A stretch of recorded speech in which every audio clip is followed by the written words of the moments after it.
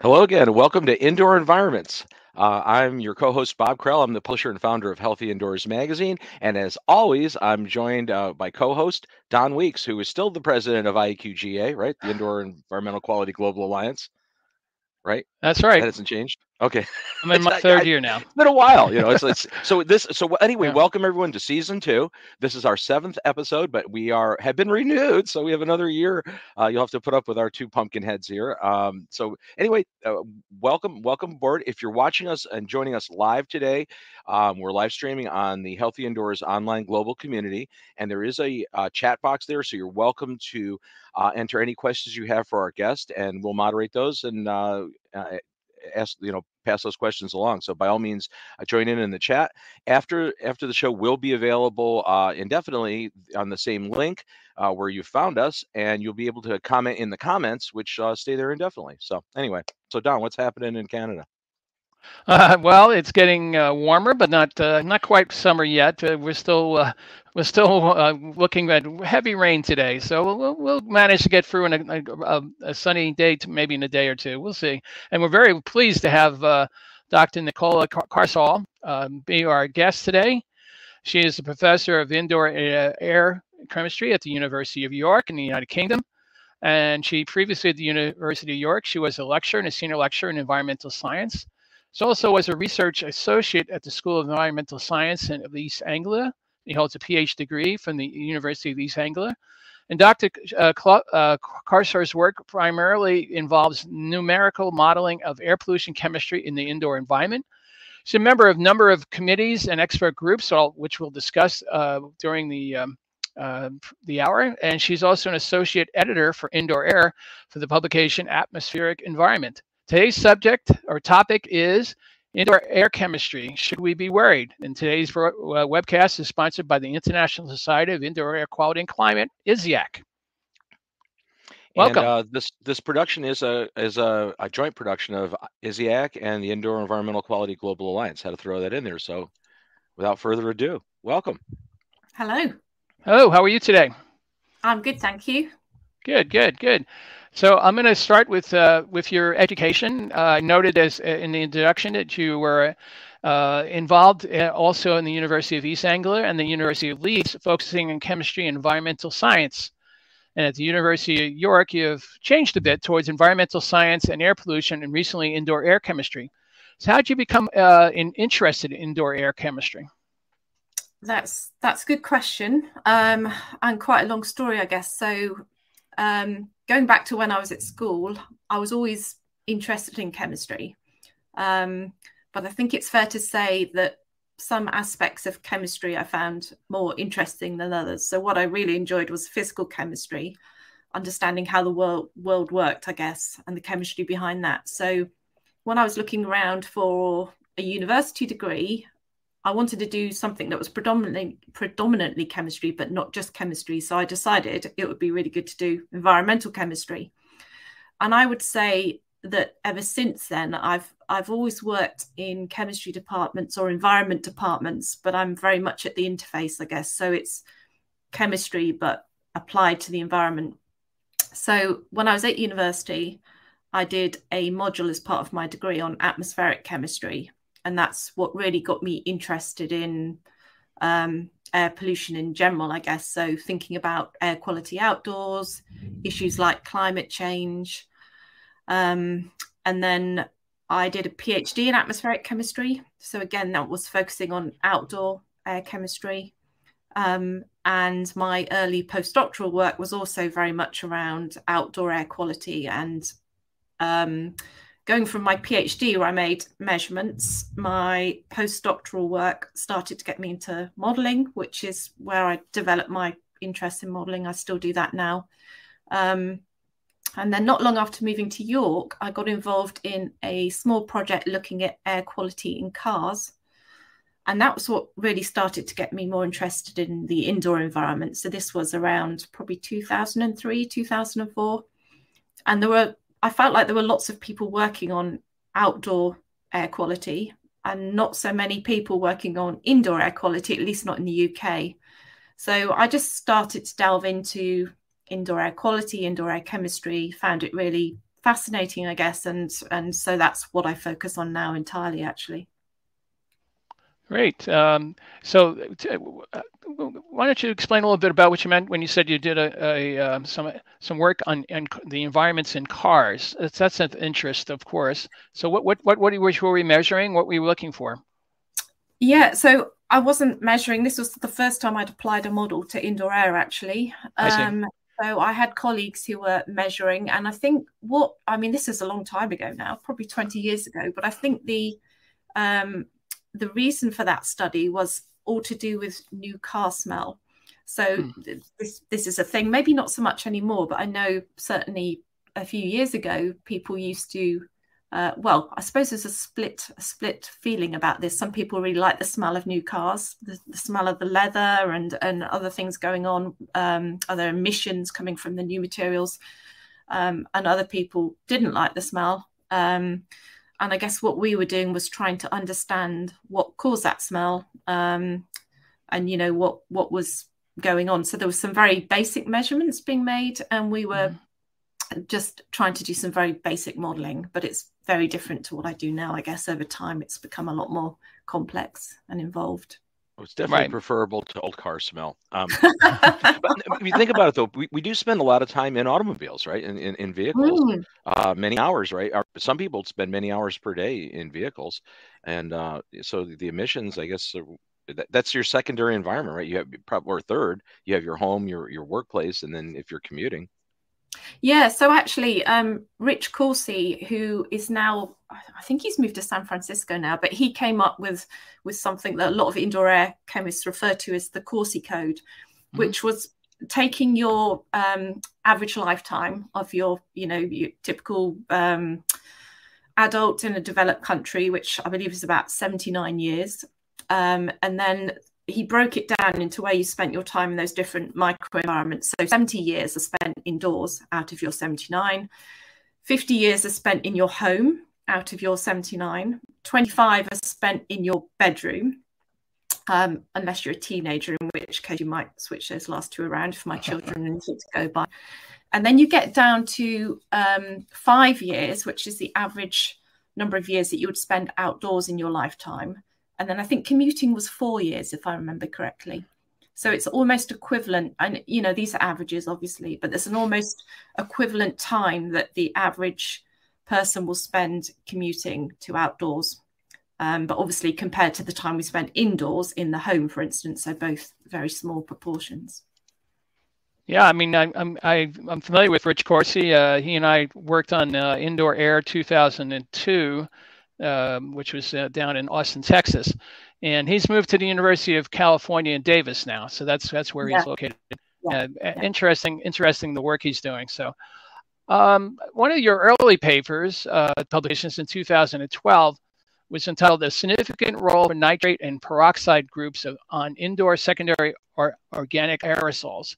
Can you kind of tell us what the findings of that paper were and how it relates to indoor air chemistry going forward? Yeah, so what we were looking at there was trying to understand. So that I guess we've taken a few steps along now from my early trying to use models to look at the air quality in cars. So over the intervening period, I tried to develop basically models that I'd started off using for outdoor air quality investigations and start to use similar techniques, but specialized for how you'd start to consider indoor environments. And one thing that we're interested in that bit of work was to look at how we form particles indoors through activities like cooking and cleaning, and then thinking about what is the composition of those particles once they're formed. So we know an awful lot about outdoor particles, and we worry about outdoor particles. So for instance, particle emissions from motor vehicles is quite dominates worry about things like health concerns from air pollution. So we know quite a lot about the composition of particles outdoors, and people have looked at health effects of those. And we know, for instance, that very small particles are of concern because they can get much further down into your respiratory system and cause health effects. What we know much less about is what is the composition of particles formed from indoor activities? So what happens when we cook? We know that we make very high concentrations of particles, but we don't really know much about the composition. And with the 2012 paper, we were trying to look at the composition of particles that were formed from cleaning processes. There has been a bit more experimental work done now, actually, lots of work going on in the US, lots of really exciting studies funded by the Sloan Foundation looking at this. But we didn't really know much back when we did this paper. So what we found was that when we had typical background conditions in a house, we weren't doing cleaning, we had particles that were dominated by organic nitrate material. So things like, I mean, I don't want to get too technical, but so carbons, hydrogens, oxygens, nitrogens in molecules, and they were quite big, some of them. And then we found that when we did cleaning, so we ran the model for a simulated cleaning activity, and we found that the composition of the particles changed and was much more dominated by chemicals called peroxides. So what was quite interesting, I think, was it showed that the composition of the particles indoors could be very different depending on the activities that were going on. But what we don't know, even now, and this is still a very similar problem for outdoors actually, is how the composition of particles or how differences in composition affect health. So that's still something where we need to join up better, I think, with the health specialists looking at the toxicological effects of these particles from different sources. But that's pretty complex, right? Because it's such a dynamic environment. I mean, an indoor environment, just a slight alteration of any activity, right, is going to potentially dramatically change the chemical composition of what's there, right? Yep, absolutely. And things like cooking can have dramatic effects, particularly with particle concentrations, where you could maybe have several hundred microgram per meter cubed. So to give you the context for that, if you were outdoors on a busy road in London, you maybe would have 10, 15 micrograms per meter cube. So these concentrations are, really large. But what we don't know is how do they impact human health compared to the particles produced by diesel engines, for instance. You mentioned some of the work that's been done since this paper, by this, papers done for the Sloan Foundation. Can you have this been that connection that you're talking about to health effects at this point, or is it still under study? No, so the Sloan projects don't focus on health specifically. The Sloan programs, it's called Chemistry of Indoor Environments, and it focuses very much on the fundamental chemistry, which is great, I think, because it's meant that scientists can actually study the processes and try and understand what's going on in a chemical sense. And it's unlike any other program going on in the world. So quite often when you write your grant proposals, it will quite often be linked to health. And that's the reason that we all study these things, because there are impacts for human health. But it was nice to have a program that was so focused on understanding the fundamentals and really trying to get to the nitty-gritty of the chemistry. Mm-hmm. Great, terrific. So can you tell us about one of your more recent publications in 2022, modification of cleaning product formulations could improve indoor air quality? What are some of the findings of that paper? Okay, so what we were doing there was if you pick up any cleaning compound and look at the label, you will see tens and sometimes actually hundreds of products. So you can have a whole list of products that are doing things like degreasing perhaps, or providing fragrance in some instances. And what we were interested in this paper was thinking about, well, can we mess about with the formulation of the cleaning product, and how does that affect the chemistry? And the reason we wanted to do that is we know that through the chemistry that happens when you clean, you can form a whole range of secondary pollutants, and some of those are harmful to health. So the things that we look at York in particular are things like formation of formaldehyde and also particulate matter. So we said that particulate can be harmful to health, but we also know formaldehyde at high enough concentrations can be a carcinogen.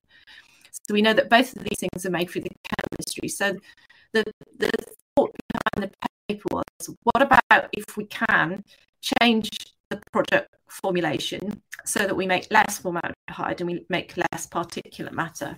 So we basically looked at three, just to make it simple. So again, this is a modeling study. We looked at three compounds that are used commonly in cleaning formulations. And we just messed about with the ratio of those three terpenes, the terpene species. So these are the things that make stuff smell of things like pine forests and lemons. So they're naturally occurring products that are in lots of things we use around the home. So we just altered the proportions of them, and then we found that we could make very different concentrations of the secondary pollutants like formaldehyde and particulate matter, which means in theory, you could use this sort of information to alter your cleaning product formulations to make less harmful products when you clean. So, I mean, it's a kind of proof of concept study, I guess, because what we'd really need is to work with people from fragrance industry, cleaning product industries, to work out if the sorts of formulations we're suggesting actually smell nice. They might smell very unpleasant. So you need to have the two sets of people working together, really. And did you look so these are household cleaning products. Did you look at like personal cleaning products like body washes, shampoos, that sort of thing, or was that not part of the study? Not in that study, but we have looked at those sorts of things in other studies. So it's really hard to talk about a typical shampoo or a typical body wash as well, because they are so different. So we were looking at one study where we looked at a range of shampoos, shower gels, moisturizers, a couple of other products, but, you know, looking at maybe 20 to 25 of these things. And we were looking at just what was in, if you imagine, if you take a lid off a bottle of shower gel, you can just look at what's in the gas, the sort of headspace above the liquid, if you like. So what's in that that gas area, the you know, just the air above the liquid. And so that's the volatile. That's the stuff that's volatilizing right off the actual product in that small air gap. Okay. Yeah, that's it. And there's an enormous variation between these different products, which means that you could have very different impacts when you use them. And interestingly enough, we've been doing a project at York over the last year and a half or so, where we've been looking at products that are labeled as green or natural, which is quite interesting because these products often contain exactly the same chemicals as your traditional shower gels, cleaners, what have you. You know, so if you get the smell of lemon, it doesn't matter if it comes from a lemon or if it's made synthetically, it's the same chemical and you'll have the same reactions. So we found for a lot of the cleaners we've been looking at that are labeled as green or natural, they actually have higher concentrations of some of these volatile fragrance compounds than your standard supermarket own make. So the only thing that really makes them green is the word green on the bottle, basically. Or the source of them. But the marketing. You know. The reason I raised that question because I was just overnight in Washington D.C. Sunday night, and I ended up using a hotel shower gel. So my wife has totally gotten us very non-chemically oriented in our home. So it's, you know, cleaning with white vinegar and, you know, some essential oils mixed in with that, and you know, and not using any like heavy personal, you know, products, and using that shower gel. I thought I just doused myself in like a chemical pool. After I got done with it, I came out, I was like, oh, it's awful. Yeah, well, I have something similar with some of the students that come to see me in my office. So I don't wear fragrances at all, and I really notice it if someone comes to my office with very strong aftershave or perfume, that it just seems to hang around for ages afterwards. And the longer you stay away from it, I think the work, you know, like as you start to adapt a lifestyle where you try to limit, you know, the exposure to that stuff, then exposure is like on an aircraft, you know, you're sitting right next to somebody, just, it's awful. Yeah, anyway, absolutely. I digress. So, Nick, I was wondering, you had mentioned a couple of times that you're specifically involved in modeling. Do you work as a team with other people who do the measurements, and how does that type of project work? Who gets the idea, and how does it flow to the end product? Oh, that's a good question. So I do work in a team. I have a fantastic research group. So I've got a couple of postdocs and 3 PhD students working with me at the moment, and we're all basically involved with modelling, but we do work very closely with experimentalists. So we've got a number of projects going on at York at the moment. So, for instance, one of the projects I'm involved with at the moment, we're looking at cooking and cleaning emissions. And so I've got colleagues in chemistry at York who are making measurements, and then we're dealing with the modelling side. So I would say I think the best work is when modelers and experimentalists work together, actually, because you gain so much by working together. So the experimental data is really, really important, obviously. It tells you what's happening in a room at any one time, I suppose, but it doesn't always tell you about the things that you can't measure. It doesn't always allow you to, there's only a limited number of buildings you can measure in.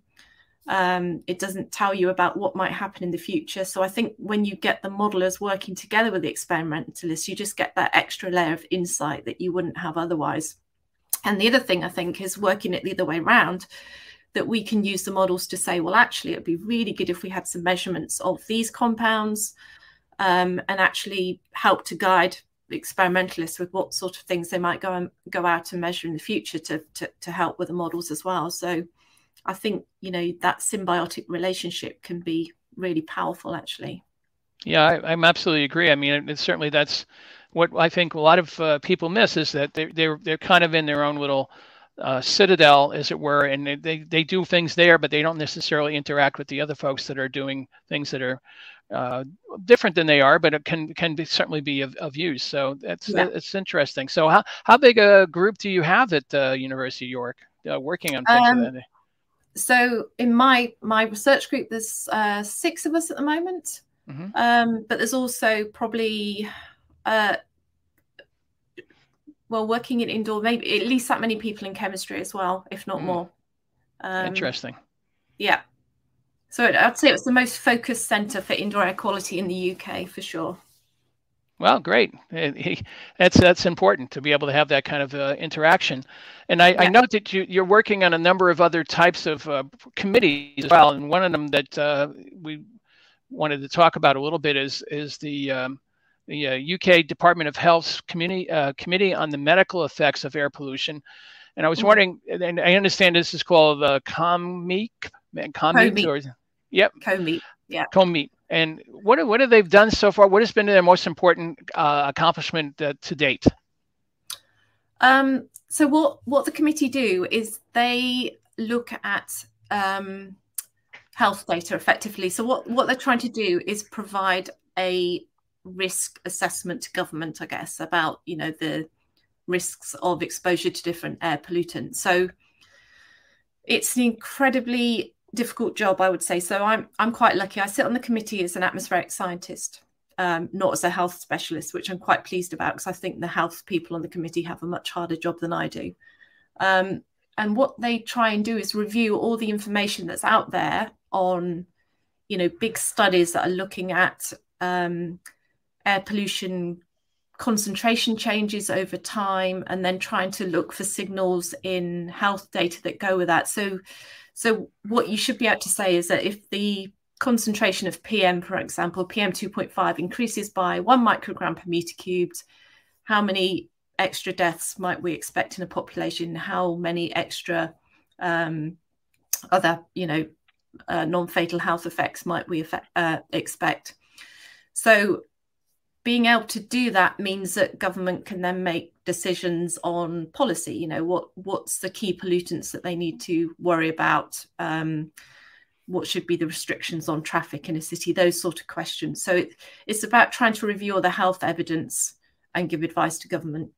And it's tricky because you're often looking for small signals, I guess, or you need thousands and thousands of people to look across to see what impact there is on changing pollutant concentrations. It's really tricky, I think. And also because so many pollutants tend to be emitted together, that it's sometimes really difficult to work out, well, actually, is that health effect coming from nitrogen dioxide or particulate matter? Because they both come out of the back of cars, for instance. But I mean, that data is, I find kind of remarkable, the data that we've seen, thus far, and quite alarming. I mean, as far as the outcomes, how the mortality rate based on these airborne particulates that we're exposed to in various locations around the world. I mean, some places around the globe are awful. I mean, well, actually, I think it's bad everywhere, but I mean, there's some substantially worse than others. I mean, notice during the pandemic when travel, especially in the United States, decreased, but even when production in India and other places, it seemed like the PM levels, the PM 2.5 levels dropped, quite substantially during those times where we had lesser activity as a human race. But this is really interesting because that very same observation had very different impacts for indoors. So what happened outdoors was that people stopped driving their cars, or at least in the UK. I'm not sure about the US, but in the UK, we definitely did that. Yeah. So we noticed that outdoor concentrations of PM and NO2 went down quite significantly outdoors. But because of the chemistry, again, what that meant was that ozone concentrations outdoors went up. And that's important for indoors because we know that the main source of indoor ozone is from outdoors through windows and open doors, basically. And infiltration, yeah, sure. Yeah. So if outdoor ozone increases, indoor ozone increases. And that's important because we know that indoor ozone drives a lot of the chemical reactions. So even though outdoors was better, indoors actually potentially was worse, because some modeling we did around that found that formaldehyde concentrations probably went up by 20%. And also, again, I don't know what happened in the US, but in the UK, everybody became a home baker. So everybody was suddenly baking more and cooking more. Everybody was that and a hoarder too. I mean, I think we did a lot of hoarding at the early stages. We didn't know if we were at the apocalypse yet. Yeah, that's right. It was toilet roll here. So well, here too. Yeah. Not so much in Canada. They're prepared. Well, we did a lot of baking. I can tell you that in our household, and you're right. The particulate levels certainly can increase dramatically when you're doing a lot more cooking at home. That we didn't go out to restaurants for, I think, for almost a year at least. Yeah. If a lot of them were not open at all, so we had some takeout. But yeah, did a lot more home cooking, and that brings up, are we looking at specific? Are you looking in your studies like specific issues in terms of indoor air quality and indoor air chemistry that we can share with the audience now? Is there something in particular that stood out in the studies that you've seen or the studies you've conducted yourself? Well, that's a good question. I mean, I think one thing that's come out from a lot of the recent studies, and particularly from the Sloan funded work going on in the US, is just the importance of people indoors. So we know, we've been talking about cooking and cleaning, and that's, in some ways, that's pretty obvious because we do things that cause high concentration. So it's particularly obvious when you cook. I think you can smell things happening. There's chemistry going on. But I think the other thing that's come out is just the importance of just people being in space. So we know, for instance, that we breathe various volatiles. So everybody knows we breathe out carbon dioxide, but we also breathe out different hydrocarbons like isoprene and acetone. So those things that we breathe out can contribute to indoor air quality. But even our skin, so there's some really interesting studies now that have been looking at the impact of ozone, which we've just said that can come indoors. It can react with your skin oils. So we know that in your skin, you have lots of fatty acids and things that like to react with ozone. And when that happens, you get other compounds that are given off, carbonyl species are giving off into that space. So even just by sitting in your armchair reading a book, you're still impacting on the indoor air quality. So, and I think that's really interesting that you can even just have this passive effect. Yeah, no, that is interesting. I mean, basically, many people probably wouldn't even think of that. They say, well, I'm doing my bit. I'm staying home, and I shouldn't have any issues. Of course, homes are one of those environments that we don't have as much test data as what we'd like to have, because it's very difficult to have people open up their homes and then, unfortunately get not necessarily great results. So what you mentioned, that there's potential for health risk with some of these compounds. Is there any advice you could offer to homeowners as to what they can do to try to minimize that? I think one of the simplest things you can do is ventilate your house. So, you know, we've got a great, we don't need fancy instruments for a lot of these pollutants. We've got a really good detector here. And I think if you can smell things in your home without going into too much detail, you should probably open a window. So, you know, there are studies that have looked at when you cook, if after you cook, you have the window open for 10 minutes, you'll probably get rid of most of the pollutants that you've generated during that cooking, or use your extractor fan. So we know that 75% of homes or 75% of homeowners don't use their extractor fans when they cook. So again, that's something very simple we could do to change behavior. You could clean with windows open. Another thing you can do is clean early in the day when outdoor and hence indoor ozone concentrations are lower, and you're likely to have fewer interactions between the cleaning chemicals and the ozone in the air. Another thing you can do is use liquid cleaners instead of spray cleaners. So if you think about what's happening with a spray cleaner, it's making, you know, it's a really effective way for the chemicals in your cleaner to get into your lungs. It's very easy to breathe in aerosols. It's much harder, obviously, to breathe in liquids. So if you use liquid cleaners instead of spray cleaners, that's another simple thing you could do. I mean, just a follow up to that, though, part of that being opening, you know, the windows to the outdoors. I mean, it's predicated on the fact that you need to be in an environment where the outdoor air is better than the indoor air. Because I mean, obviously, there's many places that may not be the case, right? The outdoor environments could be worse. Yep. So that's really tricky. So probably the obvious example is where you live on a busy road. But even then, it's usually possible to open a window on the opposite side of the building. And if not, you might have to go down the route of air cleaners, but that in itself can be controversial. So yeah, that is tricky. I mean, ideally, if we clear up our outdoor air quality, then that would be the obvious solution. Problems solved in many ways, because then we do just open windows. So you touched the third rail with your mention of air cleaners. That's a very shall I say, very controversial area at this point. I mean, I've seen all different varieties of different tests that are out there that people are talking about at this point. Do you have any thoughts on? I mean, there's a difference, obviously, from air cleaners that use filters and air cleaners that use chemicals. Well, sorbents too. That's, I mean, you got to think in terms of those. And you know, and it is a loaded gun here, because there's a lot of companies that make a lot of bizarre claims. You know, especially since the pandemic, there's just been a whole slew of products that hit market that probably shouldn't have. But yeah, agreed. So the US EPA have actually got a really good webpage on this. But there are also others that have been looking at air cleaners, and I think everyone comes to more or less the same conclusion, that probably the filtration devices are the best ones to use.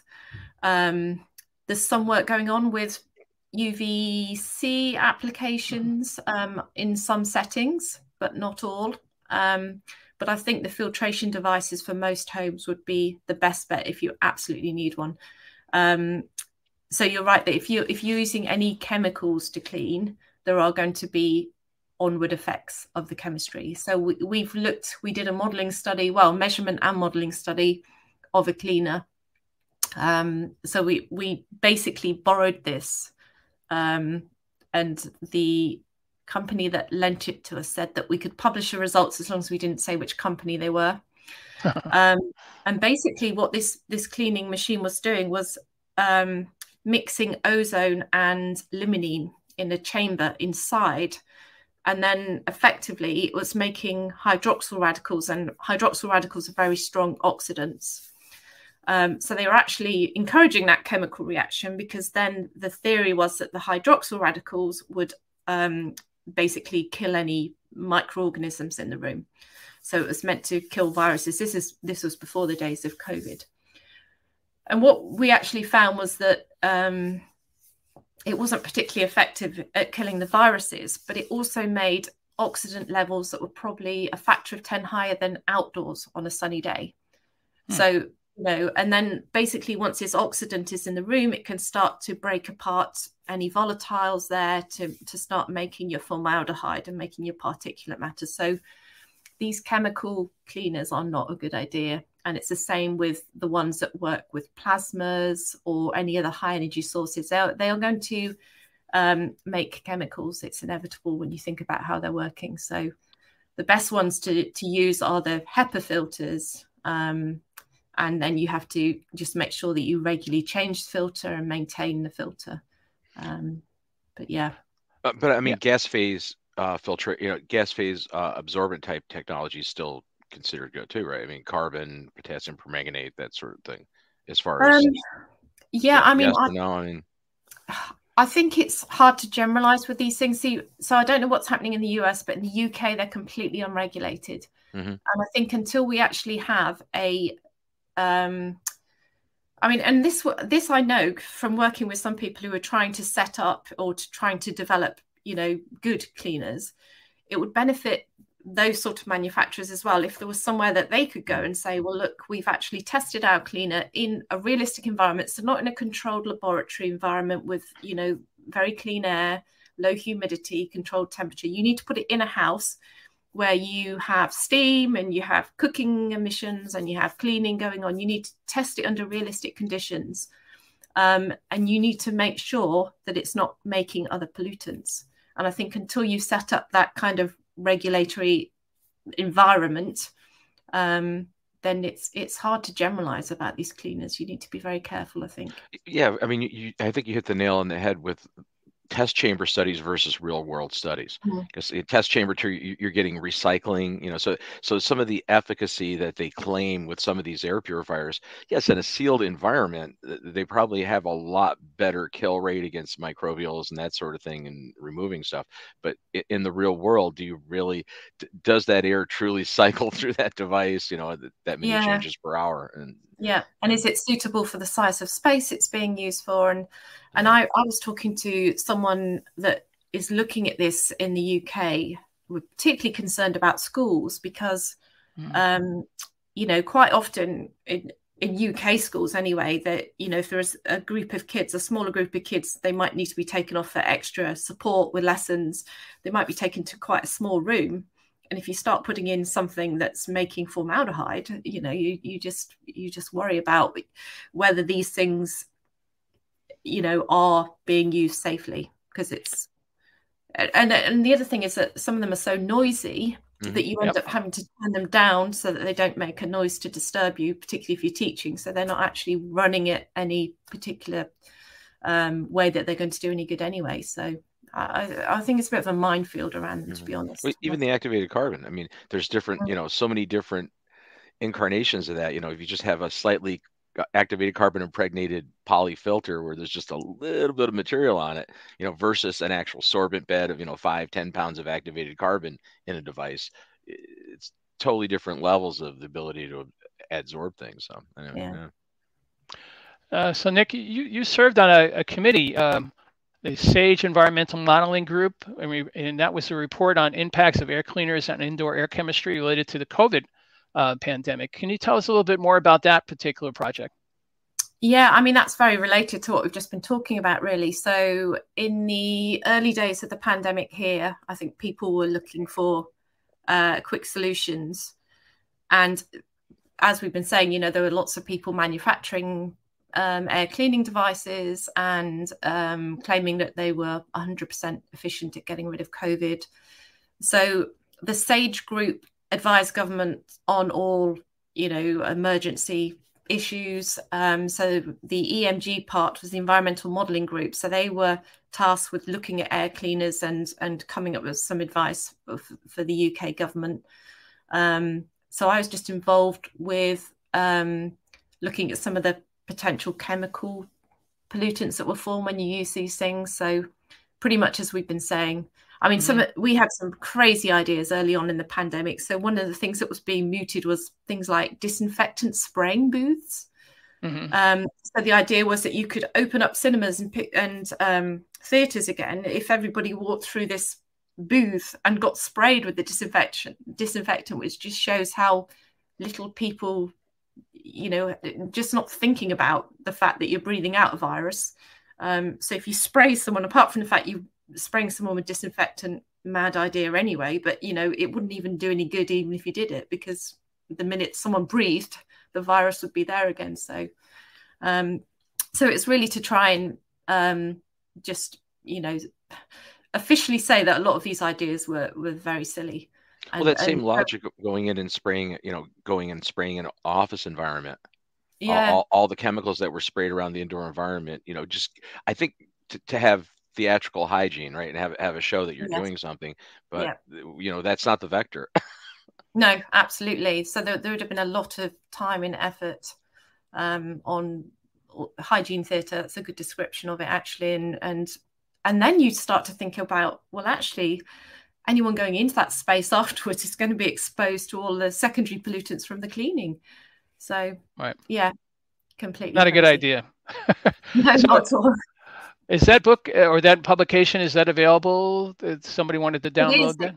It is available. I can send you the link afterwards. That'd be good, yeah, because we still have a lot of discussions going on in regards to air cleaners and related to the COVID pandemic and what to do with all these ones that they've now bought. I mean, there's school districts that have bought tens of thousands of these units, and what are they?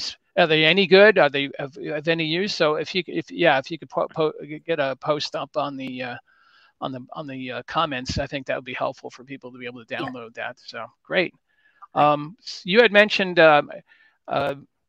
this publication from Zhang and al. In 2020, a paper that examined the impact using no-touch devices to clean hospitals. What did you find out in that particular study? Yeah, so that, again, this is all nicely related.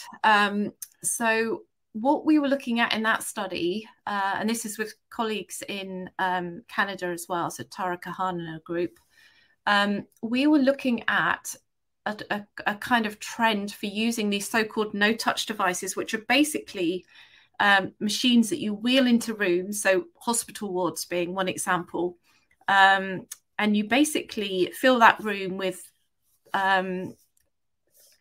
tens, hundreds, thousands of parts per million of disinfectant gases. So these are very, very high concentrations of things like ozone, formaldehyde, hydrogen peroxide. You leave it in the room for an hour or two, and then you flush it out. And the idea is that it's meant to kill things on surfaces, so kill microorganisms. Now, the way that people were deciding it was safe to go back into the room was by monitoring the disinfectant gas and deciding that once that had come down to a certain concentration, it was then safe to go back into the room. So I should have said, obviously, they only did this when people weren't in the rooms. Right. So what we were looking at in the paper was, well, actually, what about the secondary chemistry? So the disinfectant gas might have disappeared, but what was going on behind the scenes that they weren't looking for. And we were finding that it was possible to have quite sustained periods of time after the disinfectant gas had got down to safe levels where we had high concentrations of some of the secondaries. And what was quite interesting as well was we looked at that for different light levels. So people don't really think about the impact of light indoors. So outdoors, atmospheric scientists think very much about sunlight and how that can split bonds apart in molecules, and then those new products can go on and do lots of stuff. And nobody really thought about that being as important indoors. Well, it's not as important, but it can still be important. So what we were looking at was the how the concentrations of these things change with different lighting. So we found, for instance, if you had something like a bare fluorescent lamp, which isn't completely unheard of in a hospital, that you could then actually initiate quite a lot of the reactions that you might have outdoors in sunlight. So really what we found was a lot more chemistry going on under these conditions than we were expecting. And a recommendation from that work is that if you're going to use these things, then best to use them in the dark so you don't get additional chemistry going on. So that's actually fascinating. I think it's also interesting, that you mentioned if they're monitoring the actual primary gas that's being used in the mitigation process, but not the secondary compounds you're creating, that's like totally short-sighted. But I think it's just because people don't think about the chemistry going on. So the idea of using those things is to kill microorganisms, which obviously in a hospital is super important. Sure. Because you want to make sure that, you know, people are safe when they're ill. So if you're not looking for something, you don't tend to find it, do you? No, and that's one of the problems, is that we unintended consequences of doing some of these activities is different. You know, from location to location. I find that interesting that you were talking about the lighting, and you mentioned that the fluorescent lighting can trigger some of this. How does that work? How do you know that something like that is taking place, and what do you do to try to mitigate it? So we know that because of the work done by Tara Kahan, who's at the University of Saskatchewan. So her group has spent a lot of time looking at how much light is coming from different indoor light sources. So she's looked at different lights, different types of fluorescent bulbs, halogen bulbs, LEDs, incandescent bulbs. So you can actually measure the photons effectively that are coming from those different light sources. And then you can compare that to sunlight outdoors. And that means that you can work out how quickly molecules will break apart in the presence of those different light sources. So for some lights, like the bare fluorescent lights, they have a significant component of UV light. So they can transmit quite a long way down towards the ultraviolet part of the electromagnetic spectrum, which means that you can start to split apart molecules indoors you wouldn't be able to under normal conditions. So, I mean, this is one interesting thing, I think, is that if we all switch to LED technology, so we are moving towards LED technology a lot in the UK. I'm not sure about the US, but here we are. And we know that LED lights have transmit much, well, they don't actually transmit much light below 400 nanometers. And 400 nanometers means if you cut off the light there, it means that you won't get a lot of these high energy processes happening. So just by changing the lights in your house, actually, you might stop some indoor chemistry happening, which is quite interesting, I think. Yeah, definitely. I mean, there is a move afoot in both Canada and the United States to do more LED as opposed to the common everyday light bulb. So people would be interested in finding out more about that paper as well, quite frankly. So if you can post that, that would be helpful in that regard. And one of the things that you mentioned in your CV is you were talking about the new Ingenious project that you're working on. Can you tell us a little bit about that one? Yeah, so that's really exciting, actually. So this is the biggest project that I've been involved with to date, I guess. And what we're doing in that is we are taking the three most important components of studying indoor air quality, I think. We're going to be measuring indoor air pollutants. That's one aspect. We're going to be looking at human behavior. So that's the second aspect. And the third one is we're going to be looking at health impacts. So what we have access to through some of my colleagues on the grant is a health cohort called the Born in Bradford cohort. And these are people who live in the city of Bradford in the UK, which isn't far from York. And they have basically been recruited into this big health study starting back in 2010. I think the first people were recruited. And what they did was they recruited pregnant mothers at that time. And ever since, they have followed the health of the pregnant mothers and their children as they were born. So we've got a lot of information about this cohort of people. We know about their asthma rates. We know about the number of visits to doctors.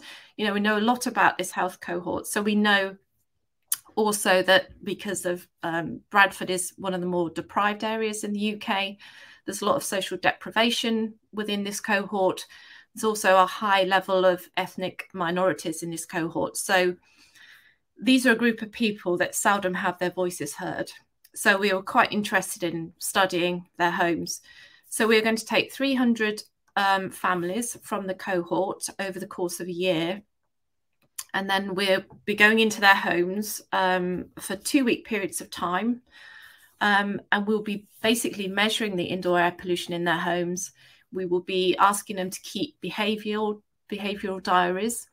And then also we will be able to link to the health effects for a particular family. So we will be able to bring these three together. And I really feel that the nexus between those three things is where we really need to focus if we want to get policy right. Because it's like I was saying earlier about the cooker hoods, that, you know, nearly all homes have got cooker hoods, but most of them don't use them. So why is that? So you need to understand the behavioral aspect as well. If you really want to solve this, if you really want to get on top of it, you need to understand why people do what they do in their homes, what the impacts are, and how we help to make their health better. You know, it's interesting you mentioned that, though, as far as the exhaust hoods for, you know, in residences in the United States, they're common, but ones that actually vent outdoors are not that common. You know, there's a ton that are recirculate. All they are is fans with a metal screen. So all they do is recirculate air. And even the ones that are venting, you know, I know the University of I think Berkeley did a study Lawrence Berkeley did a study on that, showing how ineffective a lot of those hoods were. Yeah, you know, because they only just the way they're designed, they're only partially over the burners, and they really only catch, even when they're properly vented to the outdoors, they don't really, their efficacy isn't really that as good as you might expect. No, they vary a lot. So you know, there's another bit of advice, which is that you can, if you just use the back rings of your hob, then they're much more effective for the back burners. But so I'm really excited about this project, and I think it will really help us to understand, you know, what not just the indoor air pollutants. So you can go and make measurements in lots of homes, but it's understanding what's causing the high concentrations. And the other aspect of the study is that with a group of them, we're going to go back and do some interventions. So once we get our preliminary results, we're hoping that we'll see patterns emerge that give us an indication as to why some of those homes have higher concentrations than others, which will help us to design some interventions. And we're working with some really interesting people on the intervention side of things. So we've got people that have come up with various apps that might be useful. We'll be trying things like visual aids, maybe different types of cleaning devices. So it'll be really interesting to look at, you know, if we can come up with a way to try and, like I say, improve the air quality in these homes. So how long is this project designed to continue on? What length of time are you going to be looking at these homes? So it's a 4-year project, but we're going to spend a year in the homes initially measuring the concentrations, and then we'll go back and do an intervention study as well at a later part of the project. So, I mean, what indoor air chemistry are you looking at? What are you measuring? So we're going to be measuring, because it's a big study, obviously, and the bigger the study, the more expensive it gets. So in each of the homes, we're going to deploy a cheap sensor kit. So relatively low cost, but the accuracy may be not perfect, but it will give us an indication. So we'll be measuring things like PM, some of the nitrogen oxides, carbon dioxide, humidity and temperature. So every home, we will measure that. In about half of them, we'll additionally measure volatile organic compounds. And the way we're going to do that is by just taking a canister sample. So we just collect some air from the home, take it back to York and analyze it there, where we've got lots of equipment that you wouldn't want to put in someone's home, basically. And then in about 100 of the homes, we're going to do additional particle measurements. These involve collecting filter samples, so it's a pump and it's quite noisy, which is why we can't really do it in all of the homes. And then in a subset of those, in 50 homes, we're going to do some even more detailed particle measurements. So we have like a pyramid structure. So at the bottom, we've got the cheaper measurements that we'll have in every home. And then in a subsection, we'll have the more detailed, more expensive, more challenging, noisy measurements. And we're hoping to kind of develop proxies between the cheap sensors and the more detailed, more expensive measurements, so we can try and, you know, join the dots where we don't have those measurements. Because in the future, you could imagine that many homes could have a sensor pack if we knew what it was telling us. So that's a challenge, really. Well, it seems like it would be quite valuable to be able to do, use more precise analytical, technology that you're going to do on the limited subset of those studied homes, and be able to at least compare that against the generalized data from the less expensive sensors. And at least that's actually really good, because there hasn't been enough of that done to use more quantifiable, standard protocols that actually are validated, versus some cheap sensor technology.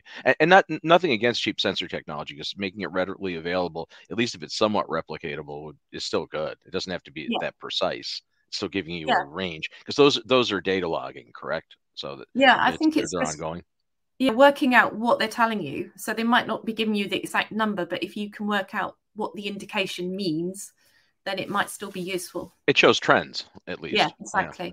Yeah. Interesting.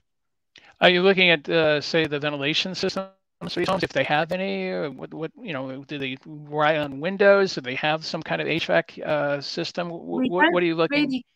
Really, it's just windows. We don't really do HVAC in the UK, apart from big public buildings, maybe. So very few homes will have HVAC in the UK. You're looking at behavior then, because you're looking at basically whether they open the windows when they should be opening them, and looking at what might be the effect on their health if they don't do this, in terms of, as you said, mitigation or intervention. Yeah. Interesting study. So when does that start? So it started last August, and it's a 4-year study. So it's still got another 3.25 years, something like that. Yeah. Yeah, that's going to take. And your role as modeler, what does your group do in terms of that? So I guess I'm the overall project manager, but my particular scientific input will be around the modelling. Yes, so that will be what we're looking at. Yeah, and trying to understand, what's going on that we can't measure as well. That would be the other thing. And the other thing that we're going to be doing with the models is thinking about the future, because we know that air quality is changing outdoors. So we're expecting more of the kind of lockdown stuff going on outdoors. Vehicle technology is improving significantly, at least in places like the UK and the US. So outdoor air pollution is getting better on the whole. That has ramifications for indoor air quality. So what are they? And that's where you can really start to bring the models in and think about, well, actually, if outdoor ozone does increase, what does that mean for indoor air chemistry? And what's the next thing we need to think about? So just one last question. I was wondering if you have any specific projects or other items that you're working on right now that you can tell us about?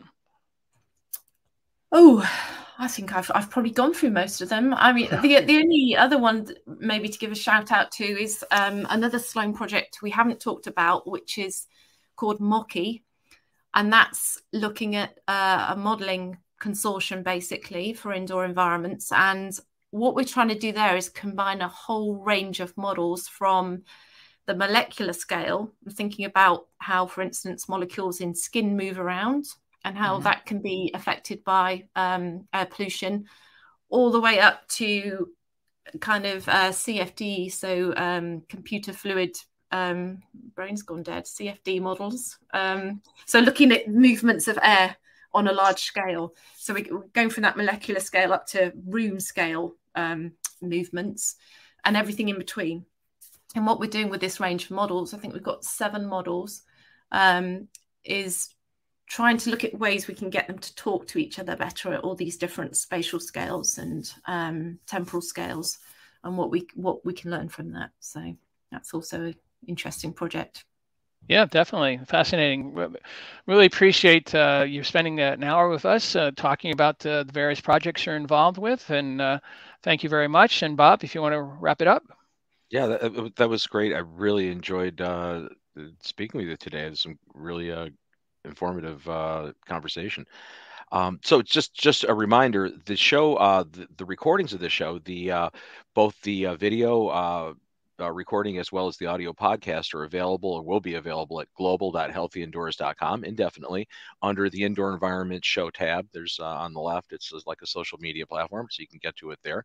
And also wanted to remind everyone that this broadcast is a joint production of the International Society of Indoor Air Quality and Climate, ISIAQ, and the Indoor Environmental Indoor Environmental Quality Global Alliance. I'm killing it, Don. It's just one of those days. It's right in front of me too. I should be able to read it, but I'll make the excuse that it's the beginning of season 2 and I'm allowed to make a couple of mistakes anyway. So thank you so very much. This was great. We're back again next month, right, Don? Yes, we'll be back in May. We'll have someone from the IEQ-GA side of the fence. Not yet been decided, but we'll be looking forward to holding it sometime in May. So again, thank you, Nicola. We really appreciate your time, and maybe we'll catch up at some conference somewhere down the line. That'd be great. Great, thank you.